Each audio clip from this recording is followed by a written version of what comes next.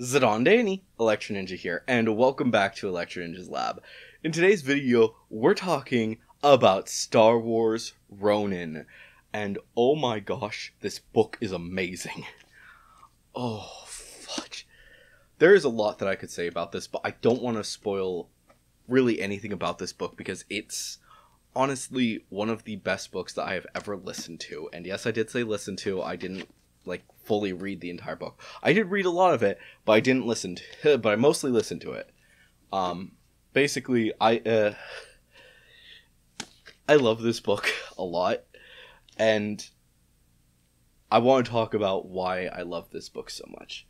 So, firstly, what is this book about? It is about the Ronin from Star Wars Visions and his quest to basically save the world from his mistakes that he made long ago. I'm not going to go much more in depth with what all that is, but if you've seen Visions, then you know at least a little bit about what exactly was going on. And if you liked that first episode, that is what this is, but more. And by more, I mean a lot more. They did so much with this story and delved so deeply into these characters that honestly I loved it just so much. Basically the first chapter / 2 chapters, I think, I'm not 100% certain. Yeah, I think probably 2, but probably the first 2 chapters of this are that first episode of Visions. That's it. That's all that first episode was. This book is 44 chapters long. So, if you can understand how big of a deal that is, yeah, it's a lot. This book is really, really a lot more. Just thinking about that basically means that this could be turned into at least a full season, if not a full freaking movie, maybe 2 movies. I actually think that would probably be the better option because there's a lot in this. But yeah. And I think that it's also pretty good that they didn't really introduce every single character that was in those first 2 chapters in the actual show itself. They actually avoided one character specifically who is a main character, and that is the witch. And that's primarily, I understand why they would avoid that, because you don't just leave a character on, if you're gonna make if you're gonna make a show and you're gonna introduce this character who sounds like pure evil, and the character clearly hates them, you don't just do it for one little thing. You need to have more. And I think they smartly chose not to have that in the actual episode, because there's a lot that is actually in this book that honestly was too much for Visions. And they probably will never do all of what Visions had, all what this did in a Visions thing. If it's going to be getting anything, it's going to be a show on Disney Plus for its entirety, or it's going to get a actual freaking movie or 2, because it deserves it. It's that good. But basically, the Ronin is trying to gather up all of the dark crystals to eventually get them to someplace safe. Get them to a place where they will be away from other people, so that they won't continue to spread their hate. The Sith won't continue to be an evil scourge on the galaxy, which I know it's ironic considering the fact that he is a Sith. But basically the whole point of this series is that he's trying to redeem himself for his mistakes in his past. I'm not going to reveal what those mistakes were, because that is in the book, but it's also very late in the book, so spoilers. But along the way, he and B556 continue on their mission to and they run across this character called the Traveler. And the Traveler is a very special alien, but we meet him when he's wearing a fox mask to basically completely hide his face, or their face, sorry. They don't have a gender. But yeah, so the Traveler is one of the most interesting characters, but he also helps Grimm. I'm just going to call him Grimm because that's a name that somebody gives him later. But he shows that there is a way to basically stop all of this from continuing, from the problem that has been arising to end. And that is that people specifically Sith who are dying, are coming back to life and causing huge problems for the world. And one such a person is the Sith that he kills in that town. She follows them, starts off being called the Bandit, but her actual name is Koru, and she basically becomes the main antagonist for the first half of the book, I'd say, before becoming an ally later down the line. But she's a lot, to be put bluntly.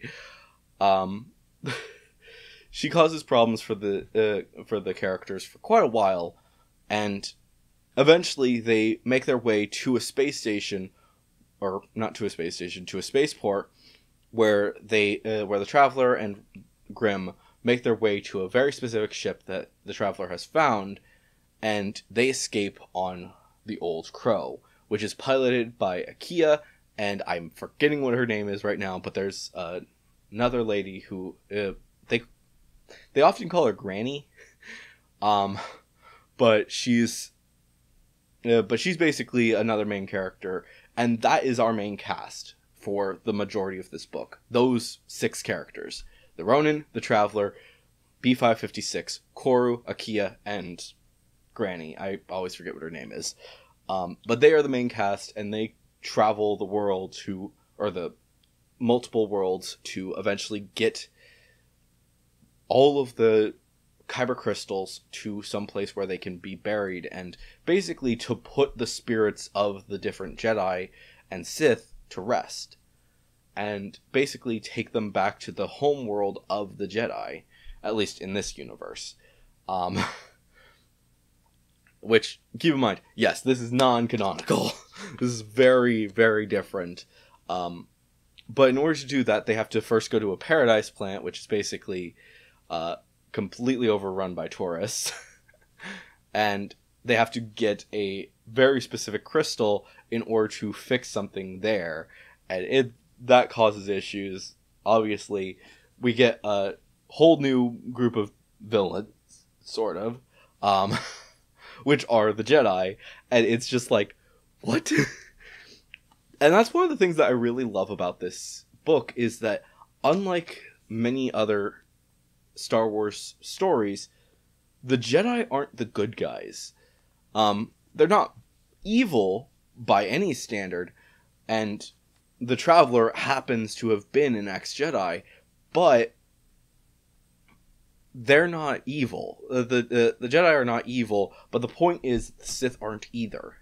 And that is the whole point of this book, is to understand the shades of gray. And no matter who you are, sometimes you're not going to agree with people.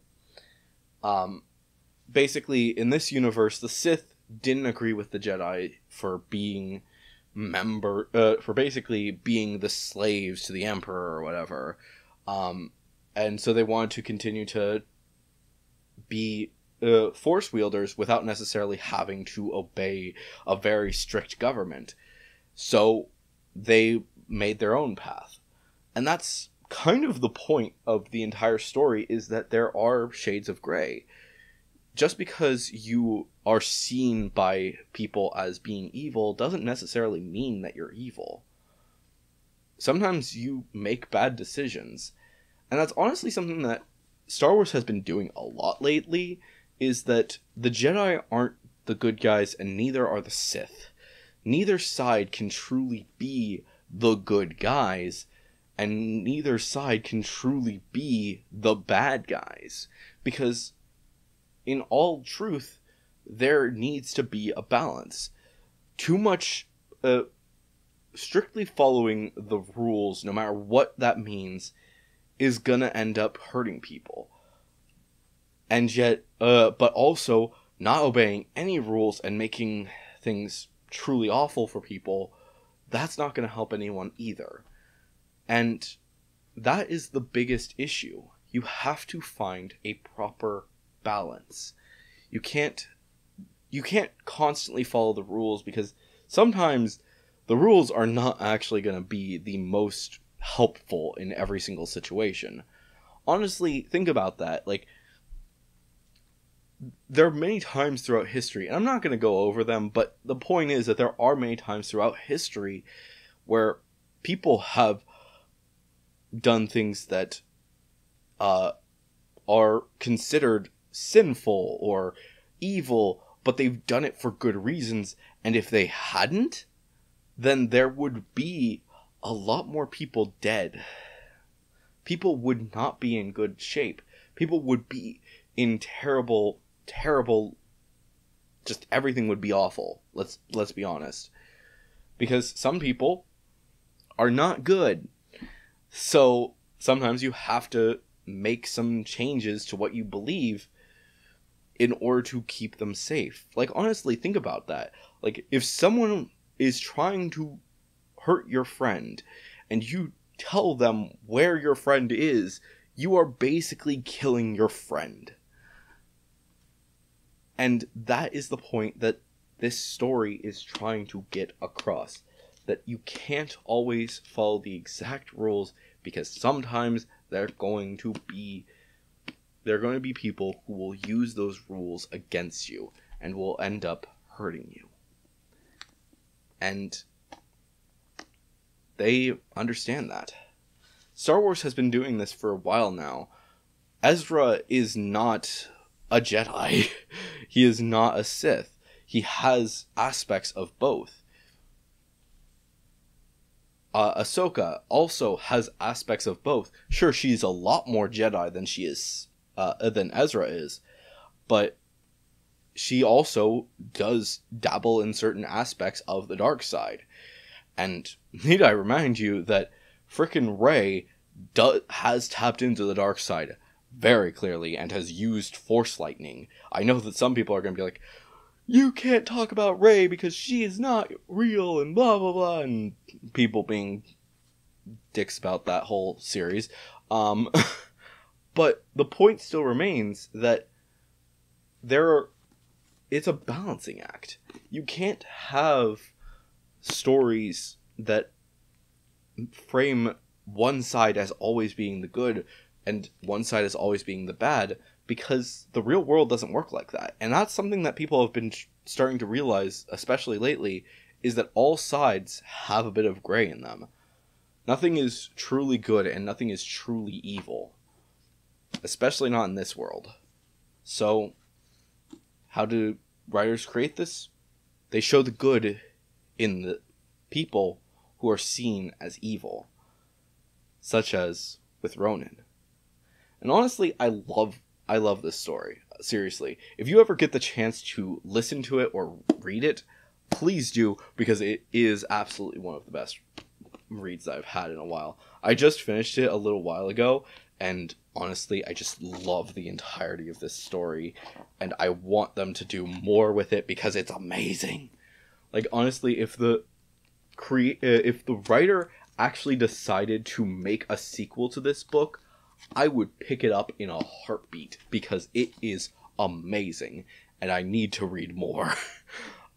Same goes for if Disney decides to make this into an actual series or a movie, I'd be fine with a movie. Certain things could absolutely be cut out. I'm not kidding. Like, there's a lot in this book that is not needed.